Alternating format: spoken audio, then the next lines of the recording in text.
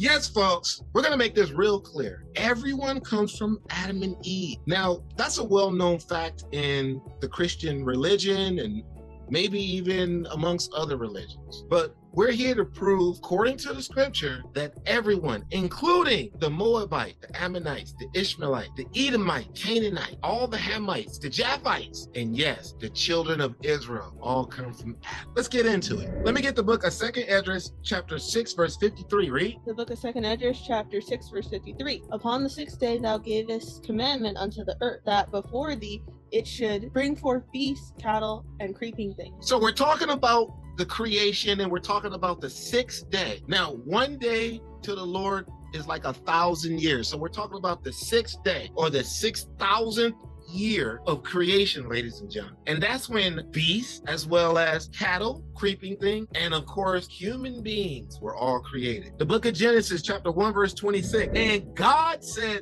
let us make man in our image, after our likeness, and let them have dominion over the fish of the sea, and over the fowl of the air, and over the cattle, and over all the earth, and over every creeping thing that creepeth upon the earth. So here on the 6th day, not the 5th day, not the 4th day, but on the 6th day, God said, let us make man in our image. Well, what image is that? The image of God, Hamashiach, the angels. And what does that exactly mean to make, let's make man in our image? The Most High God has 2 arms, 2 legs, a head, a torso, a pelvis, 1 nose, 2 eyes, 2 ears, 1 mouth. The Lord wasn't going to make us look like an octopus. He wasn't going to make us look like a platypus. We wasn't going to look like some strange being. We were going to look like the exact image. So if anyone has any strange ideas of what you think the Most High God looks like, I want you to think again, because we're made in his image. So don't think so much of yourselves to all of you other nations of people. We'll get into you guys later. Let's get into the book of the generation of Adam. Let me get the book of Genesis chapter 5, verse 1. Read.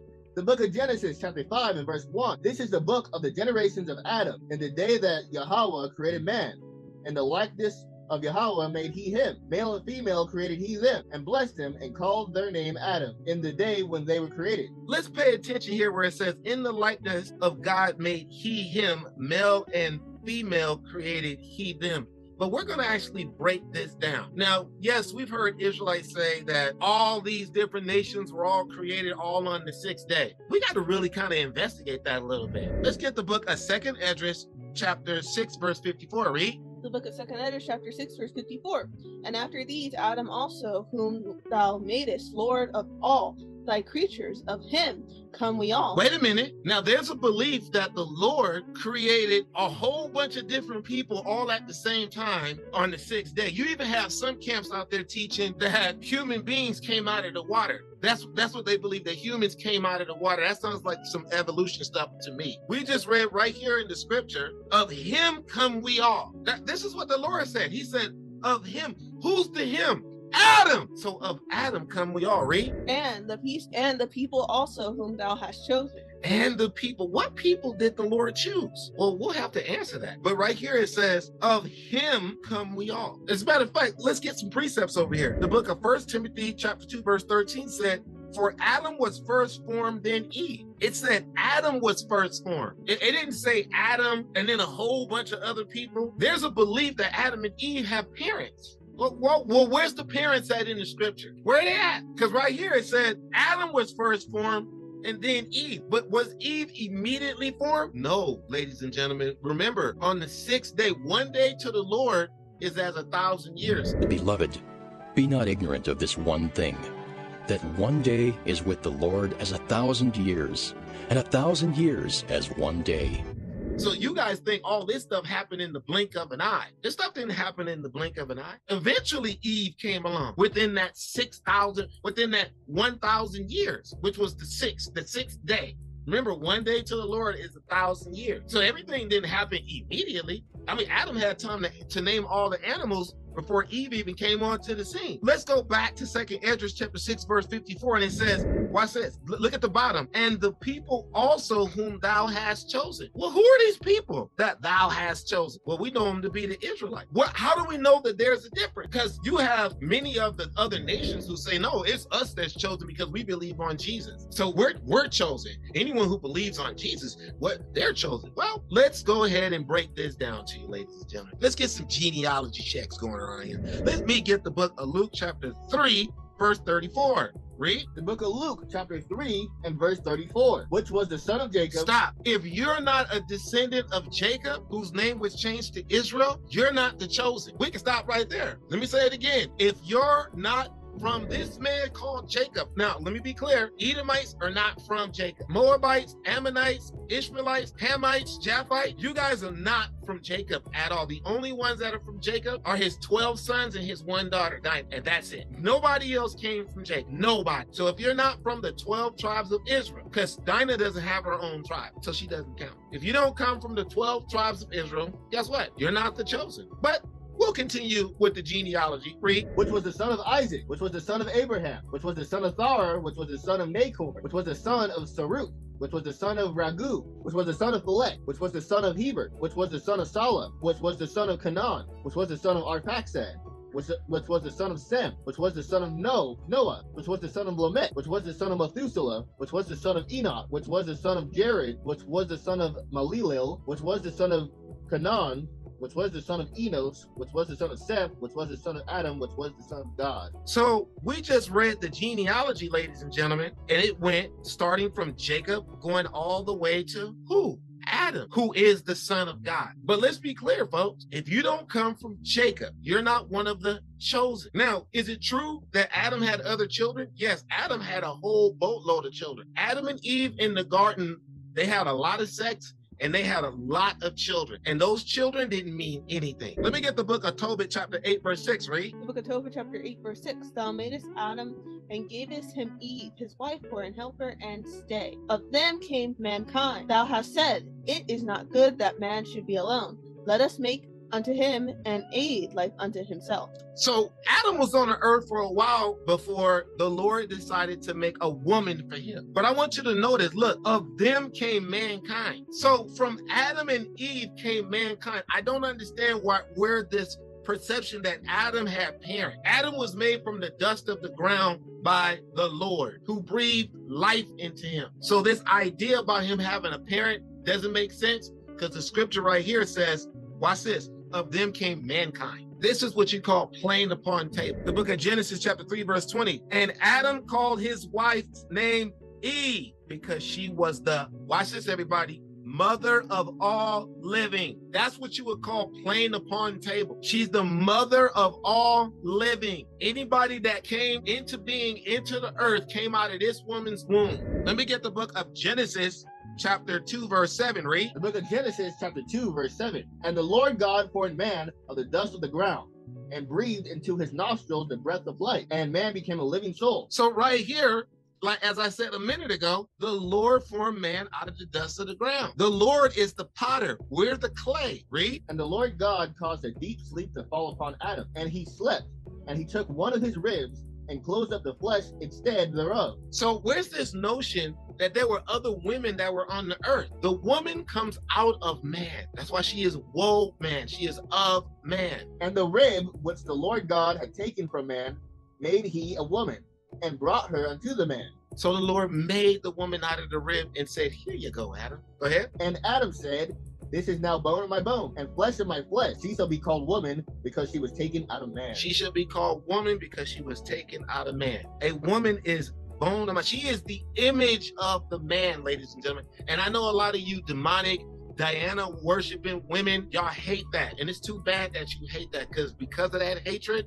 a lot of you guys are going to perish here in Babylon the Great. Let me get the book of Ephesians chapter 1, verse 4, read. The book of Ephesians chapter 1, verse 4. According as he hath chosen us in him before the foundation of the world, that we should be holy and without blame before him in love. So the Lord chose the children of Israel before what? The foundation of the world. Before the foundation of the world, he said, you, not you, not none of y'all, you, not none of y'all, you, not you guys, you and you. That's what he did. And I know it burns you up. But what about all the other people who aren't Israelites? Because there's no such thing as spiritual Israel. So what about the other people that they're not Israelites? What about us Gentiles? Because don't y'all proudly call yourselves Gentiles? What about the other people? Aren't they important too? Let's find out if the other people, and who are the other people? The Gentiles. Let me get the book of 2nd Esdras, chapter 6, verse 56. Read. The book of 2nd Esdras, chapter 6, verse 56. As for the other people, which also came of Adam. So everyone comes from Adam. Read. Thou hast said that they are nothing. The Lord said that they are nothing. But who's the they? Who are they? Let's get an example of the other people that the Lord says are not. The book of 1st Esdras, chapter 8, verse 69. The nation of Israel, the princes, the priests, and Levites have not put away from them the strange people of the land, nor the pollutions of the Gentiles to wit. So this is talking about the non-Israelites, the people that the Lord said were nothing. Here, let's list them. Of the Canaanites, they're nothing. Hittites, they're nothing. Jebusites, they're nothing. And the Moabites, they're nothing. Egyptians, they're nothing. And the Edomites, they're nothing. Let's look over here in 1 Kings 11:1. But King Solomon loved many strange women, together with the daughters of Pharaoh, the women of, watch this, the Moabites. Once again, they're nothing. The Ammonites, they're nothing. The Edomites, look, once again, they're nothing. You're double nothing. The Zidonians, you're nothing. The Hittites, you're nothing. You're double nothing too. Wait, it gets better. The book of Psalm chapter 83, we're talking about other nations that are not Israelites that are nothing. Well, let's talk about you. The book of Psalm chapter 83, verse 6, the tabernacles of Edom. Wow, you're a triple nothing.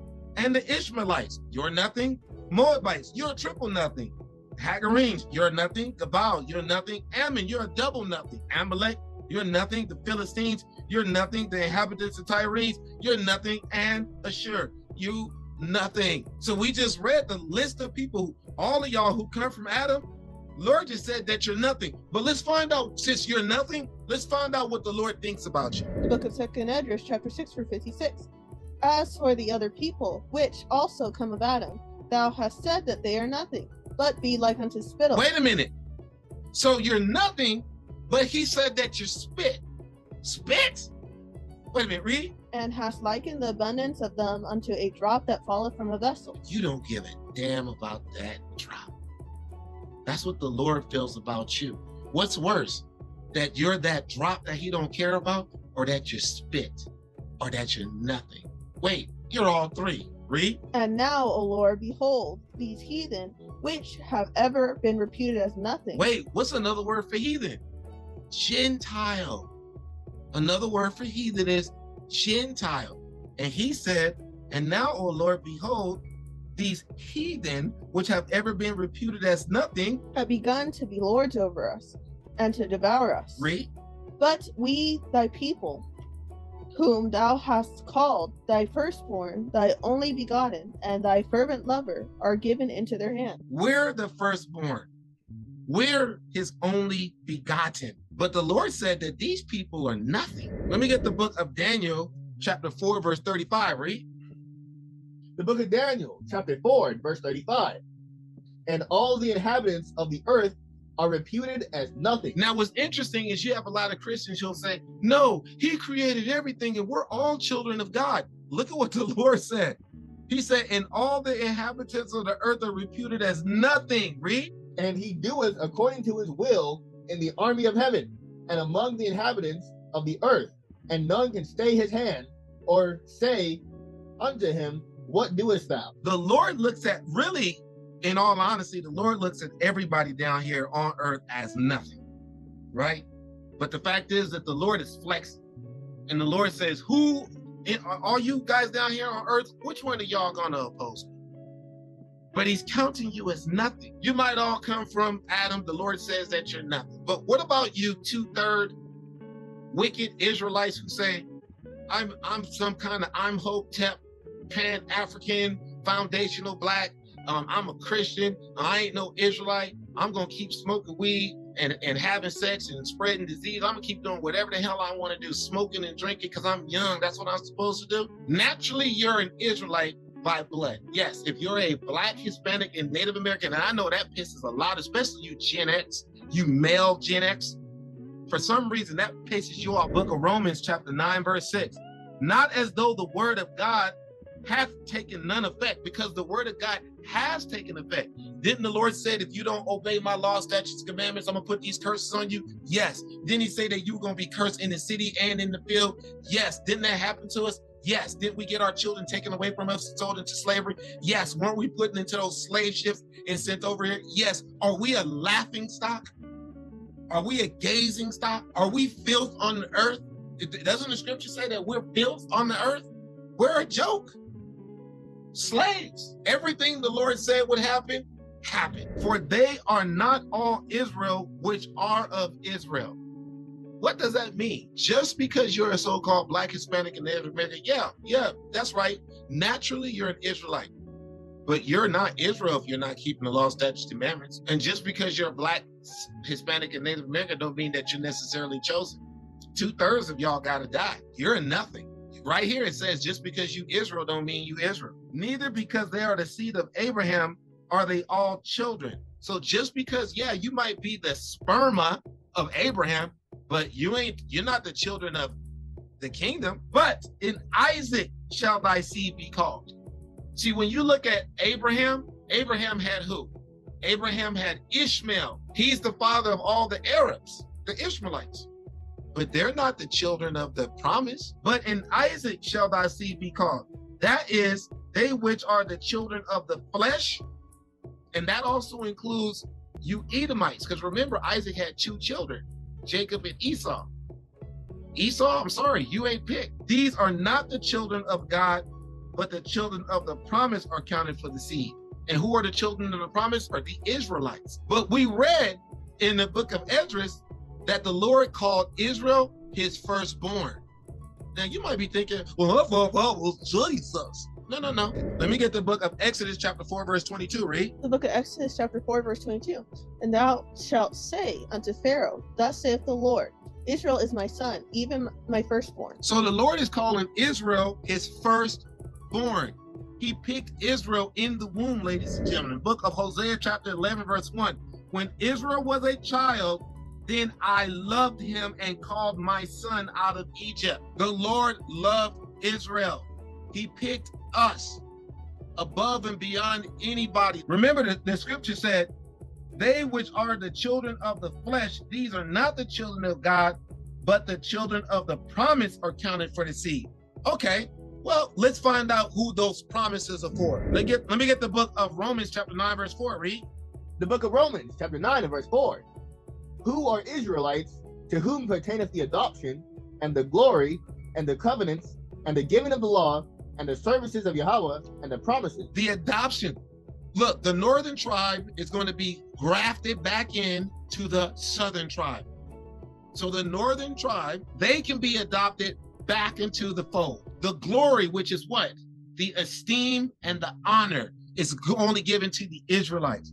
The covenants, and there are a lot of covenants, by the way. We're going to focus on the old covenant, which is what? Blood sacrifice. The new covenant, which presently right now, we all have grace, but that new covenant is going to be when the laws are placed inside of our minds, ladies and gentlemen. So no one will ever commit any sin, so we don't have to die. The giving of the law the laws were only given to Jacob, and the servants of God, the servants of the Most High God, are the Israelites. And the promises were all given to the Israelites, ladies and gentlemen. Let me get the book of 2 Corinthians chapter 6, verse 18, read. The book of 2 Corinthians chapter 6, verse 18. And will be a father unto you, and ye shall be my sons and daughters, saith the Lord Almighty. Hey, so-called Blacks, Hispanic, and Native Americans, you kings and you daughters of Sarah, you prince of the Lord and you princesses of God. Look at what the Lord called you. He said, ye shall be my sons and daughters. Don't worry about no titles, ladies and gentlemen. The Lord said that ye shall be my sons and daughters. The book of 2 Samuel chapter 7, verse 14. I will be his father and he shall be my son. If he commit iniquity, I will chasten him with the rod of men and with the stripes of the children of men. This is talking about the Israelites. This is not talking about Yahweh, ladies and gentlemen. It's talking about the Israelites, because Yahweh would never commit iniquity, which is sin. Let me get the book of 2nd Esdras, chapter 6, verse 59. Read. The book of 2nd Esdras, chapter 6, and verse 59. If the world now be made for our sakes, why do we not possess an inheritance with the world? How long shall this endure? So look at the question that's being asked. Remember, the world was made for our sakes. But the question is, if the world now be made for our sakes, why do we not possess the inheritance with the world? Well, because a lot of prophecies have to take place, ladies and gentlemen. The children of Israel had to fall away. We had to go into slavery. All of us did. All 12 tribes. Number 2, the son of perdition must be revealed. There's a lot of prophecies that haven't come true yet. They all must happen. We have to endure unto the end, ladies and gentlemen, in order for us to receive our inheritance. But let's talk about that inheritance. Let's get some good news around here. Let me get the book of 2nd Esdras, chapter 7, verse 10. Read.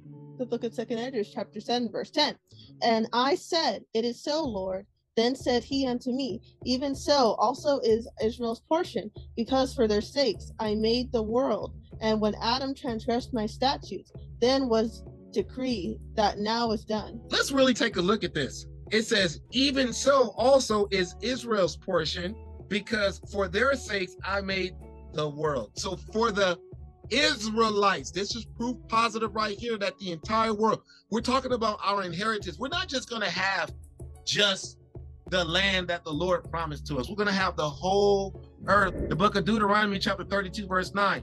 For the Lord's portion is his people. Christians will always tell you the Lord created everybody, and everybody, he's the God of everybody. And right here it's saying, for the Lord's portion is his people. Jacob is the lot of his inheritance. He found him in a desert land and in the waste, howling wilderness. He led him about. He instructed him. He kept him as the apple of his eyes. I love that term, apple of his eye. That means he loved him dearly. He's the one, the Lord's the one who taught Jacob the laws, statutes, and commandments. Now that we understand that the Lord, for one, all of you guys are nothing. Number 2, the Lord has indignation specifically for Esau. But let's find out what's actually going to happen to you, because the good news, hey, to you heathen, y'all going to heaven. Oh, every one of you nations are all going to heaven. Oh man, yay. You're going to make it, man. Hey, ain't that good news? Oh man, hey, even you guys who believe on Caesar Borgia, y'all call him white Jesus. Y'all making it to the kingdom.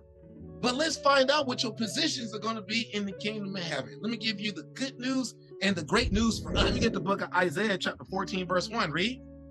The book of Isaiah, chapter 14, verse 1.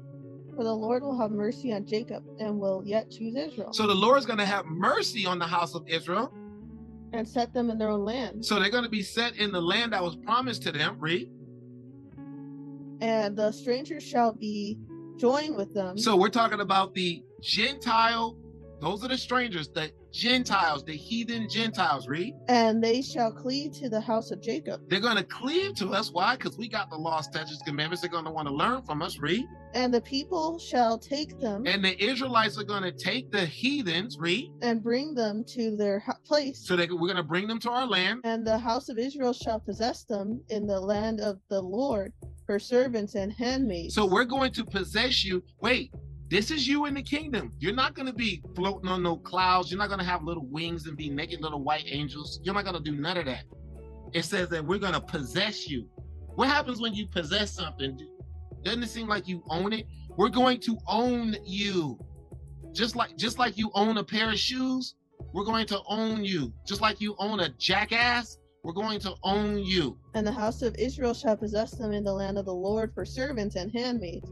And they shall take them captive. So you're not going to be free in the kingdom of heaven. Read. Whose captives they were, and they shall rule over their oppressors. So we're going to own you. We're going to take you captive, and we're going to rule over you. That's what's going to happen in the kingdom of heaven. Now, of course, you know what they're going to say, but you know what the heathen is going to say. The heathen is going to say, oh, you're misinterpreting it. Well, this right here is pretty plain, ladies and gentlemen. If you're not an Israelite, if you're not a blood-born descendant of Abraham, Isaac, and Jacob, your ass is going into captivity. But let's find out exactly what the heck that meant. Let me get the book of 2 Esdras chapter 6, verse 9. Read. The book of 2 Esdras chapter 6, verse 9. For Esau is the end of the world, and Jacob is the beginning of it that followeth. For Esau is the end of the world. That's what grabbing onto the heel means. For Esau is the end of the world. So this world that we're living in right now is Esau's world. That's how come, watch this, remember in the book of Job, it said, the earth is given into the hand of the wicked. Well, guess what? This world is given into the hand of Esau, ladies and gentlemen. But watch this. And Jacob is the beginning of it that follows. Hamashiach, the Lord's world, is on its way and it's coming real soon. Let me get the book of Genesis, chapter 3, verse 20. Read. The book of Genesis chapter 3, verse 20. And Adam called his wife's name Eve, because she was the mother of all living. Wait a minute. Didn't we say that all life comes from Adam and Eve? Eve is the mother of all living. Her husband's name was Adam, so he was the one getting her pregnant. Read.